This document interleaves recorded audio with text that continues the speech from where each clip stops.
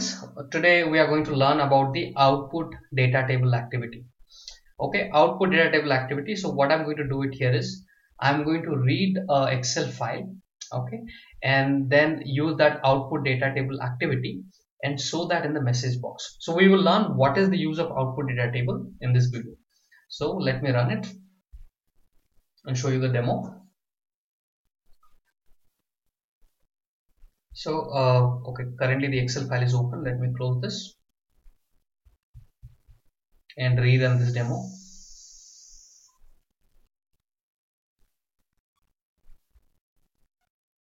Okay, so what it will do, it is going to read that Excel file and then show me the output in a message box. So we can see that ID, name, phone number with all these details which was there in the Excel file has come in the message box. So sometimes in your project it is required that you see what is happening, or you want to write a line, right?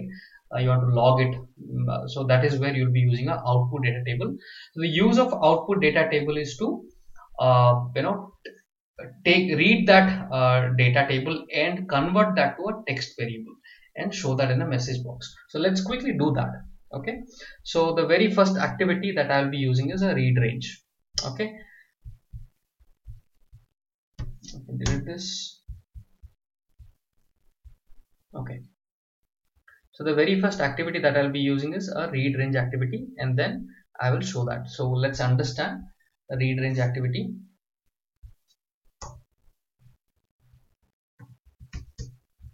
Read range, and I will drag and drop read range.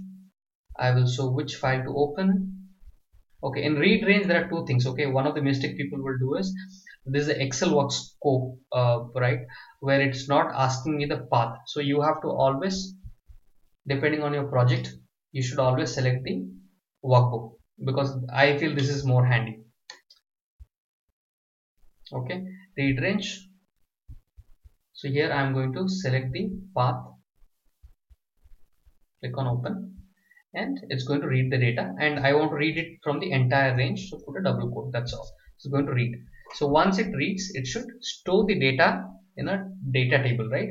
So for that, Control K and give a data table name. So I'm declaring a variable called dt1, okay, or let's say dt4. Okay, so this is the data table where the entire data will be stored in this memory. This is kind of a memory which will just store the values. All right, so before we proceed further, guys, myself Rakesh, I'm one of the UiPath solution architect and ExpoHub on the channel. Please do subscribe and do hit on the like button before you go. All right, so let's get started. Now I'm going to use the next activity called data table, output data table, right? So just type data table, all the activities will be listed one by one, and I'm going to quickly drag and drop the output data table. And here in the output data table, on the properties panel, there are two things we need to focus. One is the input data table and what is the output. So input data table is nothing but our dt4. We have created dt4, okay, and the output is a text. Okay, so all I will do, Control K, and here say, let's say output is the variable I'm creating. Okay, this is the text. So once you create it, if you go to variable, you will see the output got created with the string type of data type, right? That's a text. So if somebody asks you what is the use of output data table, nothing, very simple. It just take the data table and convert the entire data table into a text variable. Okay, text type, that's all. Now this is very useful when you wanted to log something, let's say write line or message box or whatever you would like to use. You can log those details. So for that we need to use the output data table, or anytime we have to convert the data table into text, anytime there is a need. So here what I'm going to do is the output data table is going to store the output in the variable called output. All I have to do is type that variable here. Okay, done. So the entire flow is done. Let me run it.